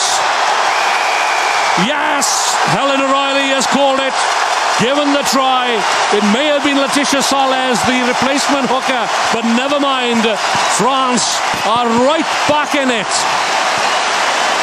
18-16 with a conversion to come. Disbelief on the Canadian subs bench. Well, it had a sense of inevitability about it, didn't it? This French that we spoke about it all game, all pre-game, the power of this French pack, their ability to maul. And on this occasion, well, they only put 7 in the line-out. Classic line-out, if you like, from the French on this occasion. Too strong in there. And the opportunity to tie it up. Well, one of the most impressive kickers that I've seen, certainly in this competition. A beautiful striker of the ball. There'll be absolute silence around the stadium as she prepares for this one. 2 out of 3. Put off by an early charge from Canada as she attempted to convert the try from Ndiaye. For a second, you can hear a pin drop. Oh, she's pulled it. She's pulled it. Well, the French crowd are incensed. But Canada hang on by their fingertips. They still have a 2-point advantage. It's very important she puts that out of her mind now. And all it is now is just getting back into the opposition half, putting pressure on and build another line out. That's where the opportunity is going to come from. Canada kick deep. Troncy. Harvey has it covered. She of the dancing feet. 2 minutes. 2 minutes for Canada to hold out. 2 points. And they'll be through to the cup final where England await. The last thing they want now, well, it won't go through to extra time, certainly. It looked as if it might as Agricole set up the conversion. Belchars into midfield. Marchak had to reach for that one. She needs some support here. And gets it. Alarie. All Canada need to do is to retain possession. Harvey, but the French are there in numbers. But Harvey has presented it well. Minute and a half. The clock runs down. Canada down to 14 players, remember. Mary Jane Kirby in the sin bin. France desperately wanting to get their hands on the ball. And they will get a scrum. This game is not over yet. Into the final minute. Who would have believed that it was going to be this close? Well, France have got to summon the power here from the 8 again. They've really stood up over the last 20 minutes and dragged their team back in with a shout of getting back into this game. Tactical changes coming here, but the clock still runs. This is the clock's against you at this time. Stop the clock, referee. Give them a chance. Well, let's use another half a minute. So back on comes the very impressive loosehead prop Marie-Pierre Pinot-Reid. Great coaching. I wonder Great why. Coaching. And Canada down to 7 players in the scrum, of course. Bind. Set. Hold right. And Pierre-Reid was superb on the loosehead when she was on earlier. France have it through Ndiaye. Pakwan tries to bring her to ground and does so. The backs are lined up outside Agricole, and this is Poublan steps back inside as the clock approaches the 80-minute mark. And it's referee Helen O'Reilly who's the final judge of time here. Only she knows how much time will be added on. Will Canada go through, or will they be denied by France? Play on. What a brilliant tackle that was from Andrea Burke. And the crowd holds its breath, its collective breath. Jeff, what have we got there? But there's still time for the line out. There it is! Jeff Warren had a quick word perhaps with the referee. Well, the book is closed, said Sandrine Agricole. But there's still a wonderful chapter to be written for the Canadian team. They are through to the Women's Rugby World Cup final for the very first time, and France are to be denied yet again. Here at the Jean-Bouin Stadium in Paris, it's finished. France 16, Canada 18. It will be Canada against England in the Cup final of 2014.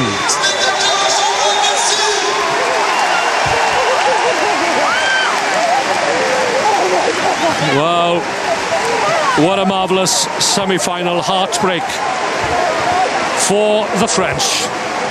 In tears, and that is no surprise. But this Canadian side has been well drilled by Francois Rotier, the French-born coach, and he's the first to acknowledge the value of the development, Canadian development plan, and in particular, he would wish me to thank Geraint John, Welshman now departed for pastures new in Australia. Very supportive of Francois Rotier, and he will be absolutely delighted. A belated birthday present for the Canadian coach. But what a birthday present it has been. It could have gone so wrong in the end there, and you have to feel for the French. They've played some fantastic rugby over the last 10 days.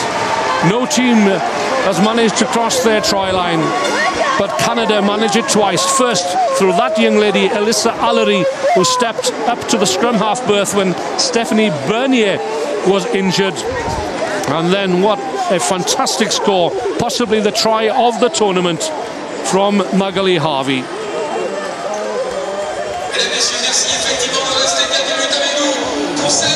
It's congratulations all round for the Canadians, and I'm sure it's going to be a delighted Kelly Russell, the captain, so influential. There is Francois Rotier, who would be a coach, would be an international coach. But it's been one roller coaster ride, as we can hear now from Kelly Russell, who's talking with Sue Day. So here I am pitch side with Kelly Russell, captain of a victorious Canadian team. Kelly, you're in the World Cup final. How does that feel? We're elated. It's amazing. It was hard fought, and I'm so proud of the girls. I'm so proud of them. I'm not sure what your pack have been eating for breakfast, but you've been so dominant in this game and the previous game. What have you been working on in training to put those performances out there? Just our connectiveness, right? We just work as one unit, 1 to 8, all the way through. I mean, we started forward and the backs finishes off for us, so it's great teamwork all around. So what will be the focus now? You're in a World Cup final in 4 days' time. What are you going to be thinking about tomorrow and the next couple of days to prepare for that? Well, right now we're going to enjoy this moment tonight and then rest and relaxation. But, you know, there's still things to fix. We can still execute a little bit better. So just fine-tuning a few things. Huge congratulations. You're in a World Cup final. Best of luck on Sunday. Thank you very much. Thank you. What a fantastic night for Canadian rugby and for their inspirational captain, Kelly Russell. She's led her team to a historic win here at the Stade Jean-Bouin. They've denied the host and favourites France, and this was the try that set them on the way. Oh, the show and the go from Elissa Alarie. The garden gate was open and Elissa Alarie just marched through and smelt the roses. Brilliant opportunist try from the fullback turned scrum half, and it turned the tide for Canada. But this, in my book, was the try of the tournament. Alarie once again from her own try line. Mark Jack with the confidence to release Magali Harvey. She had a lot of work to do. Outpaced Marjorie Mayons. Inside, Christelle Ledeff. Pinned back her ears, her ponytail flowing in the wind. Away she goes, over in the corner. And that was the try that took Canada to the cup final. France gave it their best shot. Steffi Ndiaye at the back of this drive for the line. Aided and abetted by the number 6 Kouamba Diallo, and it looked so good for France when they managed to drive over once again. But for once, the kicking of Sandrine Agricole let them down when it mattered. This was the second try. It looked so promising as the replacement hooker Letitia Sales went over. But it was not to be for France. This was always going to be Canada's night. Huge elation. The players in raptures. And you have to feel for this young lady. Her last season in the French shirt.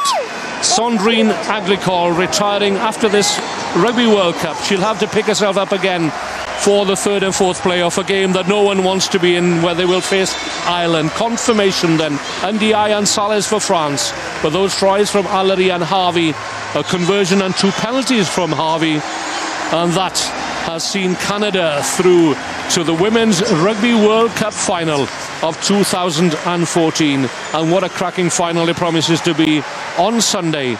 England await Canada, and we'll be back for that one. Latoya Blackwood on the field right till the end. 18-16, Canada win it. Amazing finish. What was it like with that French pack pounding away at your line the last few minutes? Well, I think I had a heart attack watching it all over again. It was a nail biter. I'm very fortunate to have the depth that we had on our pack. And the 5th time of trying, you'd taken women's rugby somewhere they'd never been before, a World Cup final. Did it actually set in when you were jumping around and celebrating at the end of that one?